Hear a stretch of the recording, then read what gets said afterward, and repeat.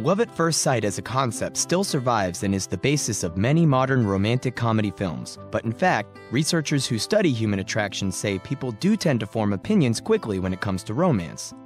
Findings about friends who click immediately might also apply to romantic partnerships. In one study on friendships, people who enjoyed the first few minutes together were likely to develop a close relationship after 9 weeks. Perhaps surprisingly, women aren't always the romantics. One study found that men experience love at first sight more often than women. Researchers think that's because men respond to physical cues more readily than women, and women tend to develop trust more gradually than men. Another study found that the medial prefrontal cortex, a region in the brain that plays a role in romantic decision-making, makes snap judgments about physical attraction and whether the person is likely to be a compatible match, all within milliseconds of seeing a new face.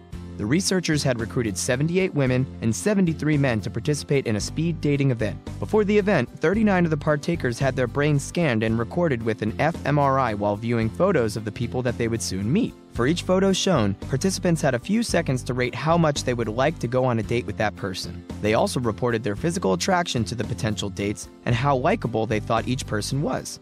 After the meet and greet session, all participants completed forms indicating whom they'd like to see again. Based on the noted dating decisions and looking back at the brain scans of the participants when they were looking at the photographs, researchers found a link between specific regions of their brain and their preferred ideal partner choices. These findings show that in the first few milliseconds of meeting someone, physical attractiveness is evaluated by the paracingulate cortex, and the rostromedial prefrontal cortex is responsible for making deeper judgments about the other person's social compatibility. That maybe proves there is such a thing as love at first sight. However, the duration of this effect is another matter. Sometimes one look is all it takes to fall in love, but psychologists believe more interactions with someone can make them look more attractive and intelligent. It may be worth giving love at second or third sight a chance too.